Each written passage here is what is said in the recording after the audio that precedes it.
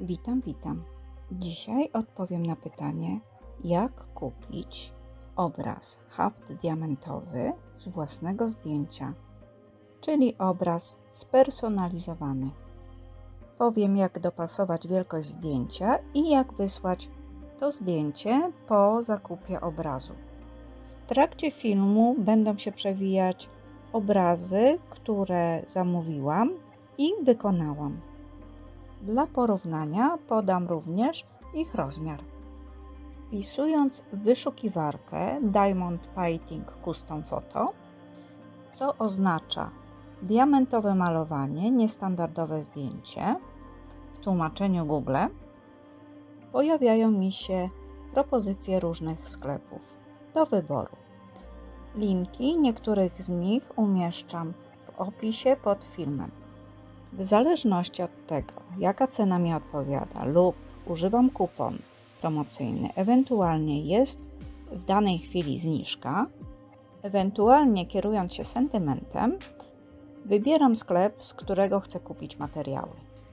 Zostanie mi dostarczone płótno z nadrukiem danego zdjęcia, długopis do wyklejania, wosk, packa, diamenciki z zapasem 10-20%, w zależności od sklepu pakowane w woreczki żyłkowe lub w torebeczki zgrzewane, gdzie będę potrzebować dodatkowo woreczków żyłkowych lub pojemniczków, by je przesypać. Również często jest dołączana pinceta, wszystko bezpiecznie zapakowane w rulon i przysłane do nas standardowo. Długość przesyłki jest uzależniona od różnych opcji i jest to również ujęte w opisie.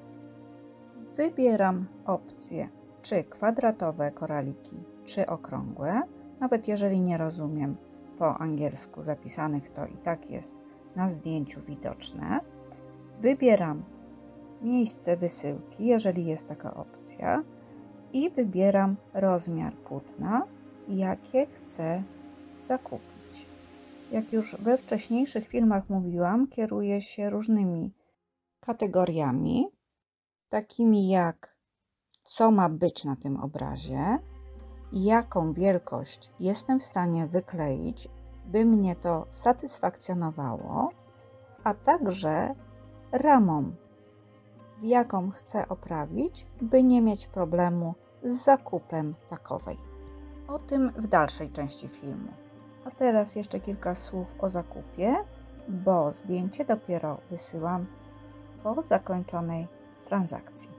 Tak więc wybieram adres, metodę płatności i klikam w pasek Złóż zamówienie i dokonuję płatności.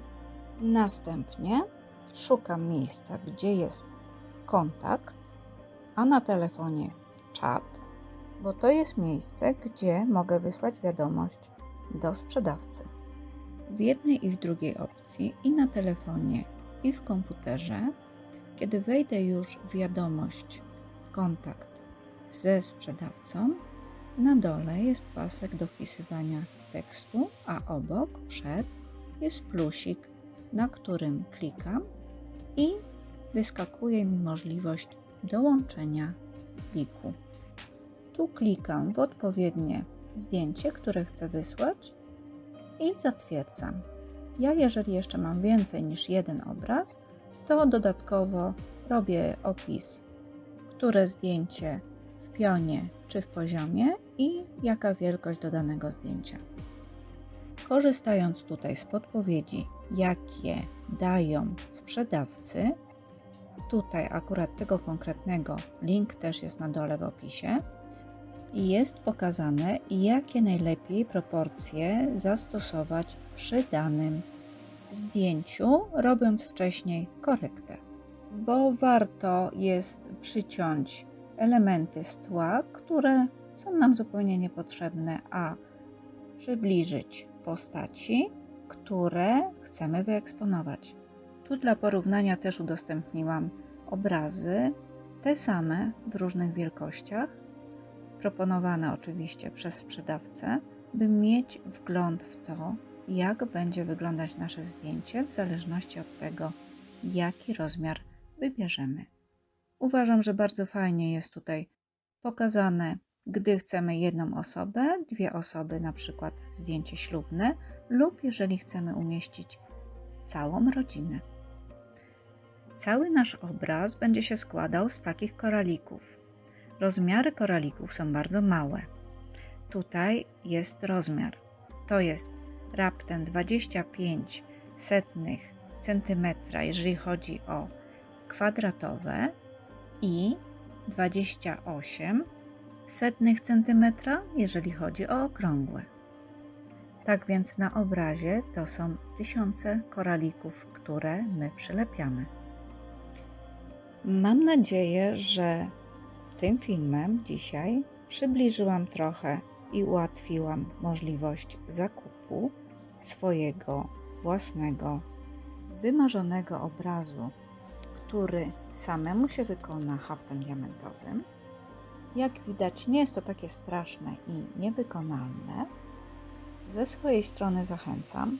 Zachęcam również do subskrybowania, kciuków w górę, jeżeli się podobało, i do komentarzy, by mój kanał się rozwijał.